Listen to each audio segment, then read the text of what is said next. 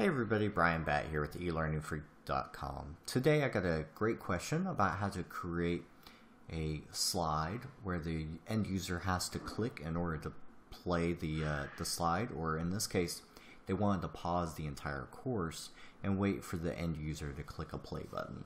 So I'll show you how to do that. It's really easy. So I'm going to create a new trigger,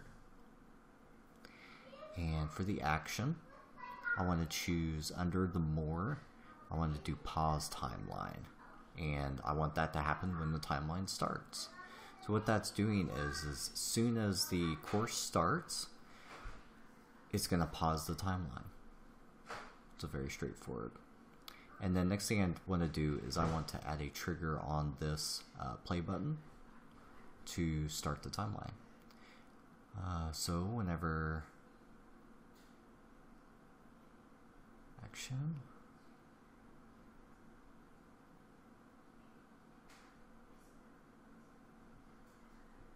to resume timeline on the slide when user clicks on that picture. So click OK. So we'll preview the slide.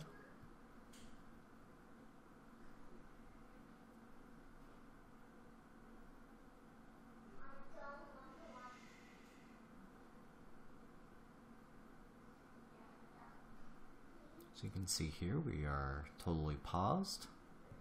Whenever I click on it, it'll start. So we'll go back here and we'll go into the player.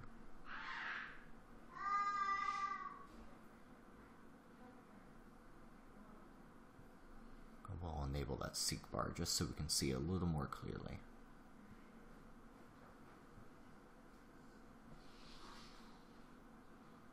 So as you can see, the timeline has totally stopped or paused, and then we'll click on the button and it's going to start up. So there you go. That's how you quickly and easily create a little start screen that requires the end user to click on the play button in order to start the course.